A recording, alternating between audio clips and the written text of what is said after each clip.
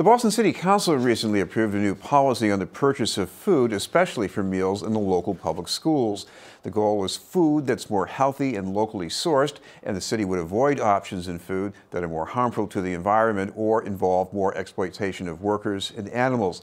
The measure was supported by a coalition managed by the Center for Good Food Purchasing. We'd like to welcome one of the supporters, the senior organizer with Corporate Accountability, Alexa Kaczmarski. Thank you very much for being with us, Alexa. Thank you for having me.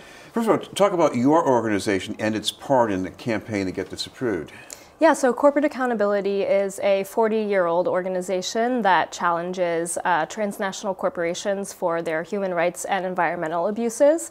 And I work on our food campaign, which mostly challenges the junk food industry for marketing to kids and labor abuses and political manipulation and lobbying. So we got involved with this through our work with a large coalition of other food justice organizations that are working on similar policies around the country.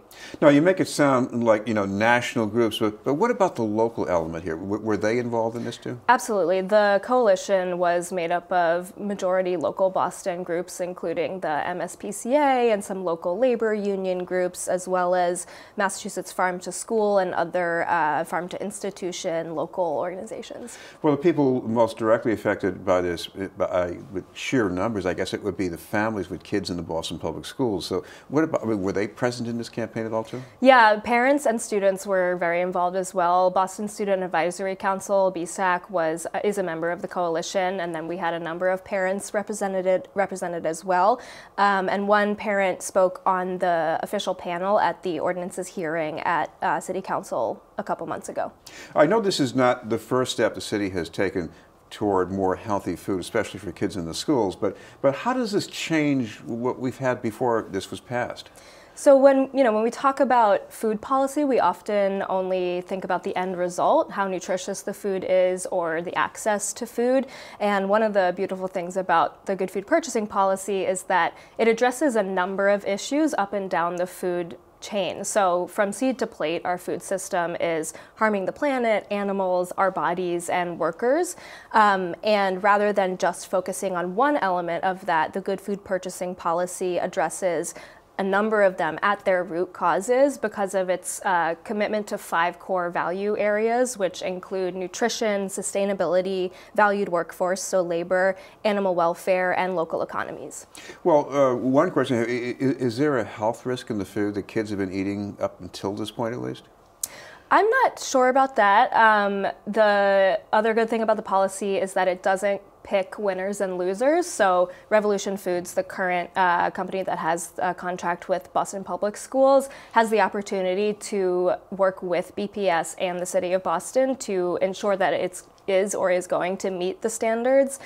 So it doesn't necessarily mean that that's going to change. Locally sourced food, it could be fresher, it could be less harmful to the environment because there's less fuel to get it here. Yeah. But what about jobs for people producing that food?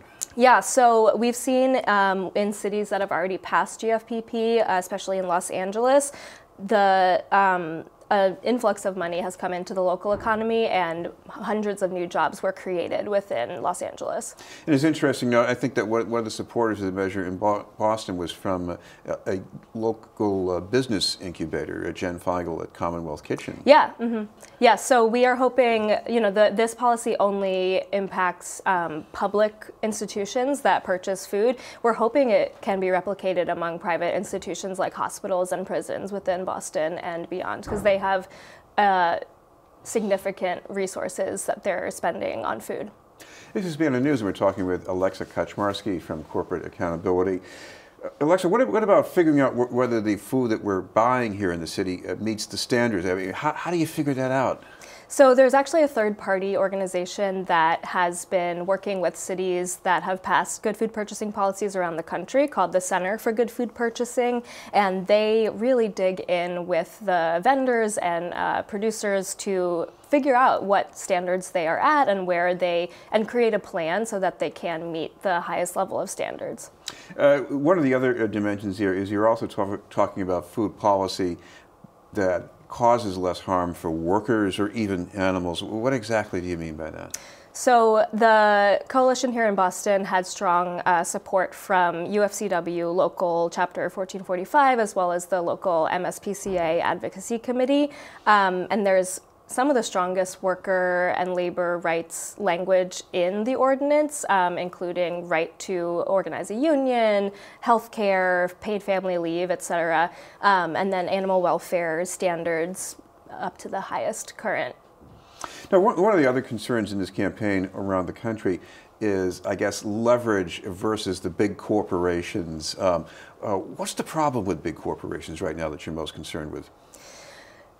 So many. We've seen power be concentrated into the hands of a few global corporations that really have a stranglehold over our food system.